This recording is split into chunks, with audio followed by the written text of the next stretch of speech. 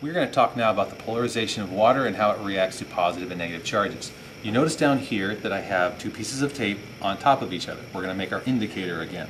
I'm going to pull off the top part on both sides. And I'll probably try to attract my fingers, but notice that they are repelling one another because they are like charges. And then the bottom ones,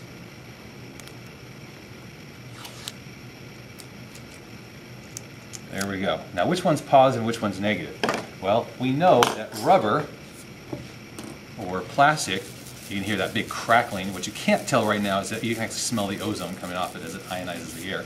Notice that must be negative and that must be positive. Negative, positive.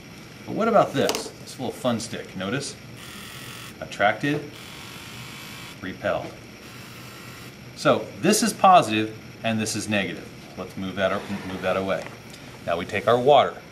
We're going to make a small stream. Take a while to equalize here or to get to the right amount.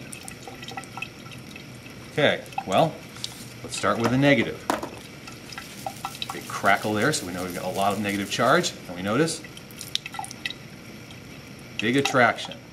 And as it starts to get wet, it won't work quite as well. You can see it moving quite a bit. Okay, but what about the positive? Bring the fun stick over and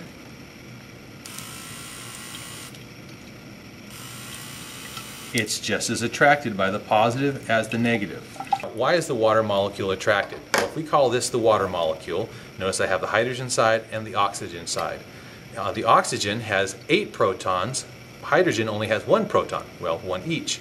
Well, so those electrons are more strongly attracted to 8 protons than they are 1, so the electrons spend more time here than they do around the protons of hydrogen, making oxygen more negative. So if it's coming down haphazardly, like the water, I bring a negative close, the negative will repel and the hydrogen be attracted. Well, why is that? Or why does it stay that way? It is true that the oxygen is being repelled, but because the hydrogen is closer, it will feel more attraction.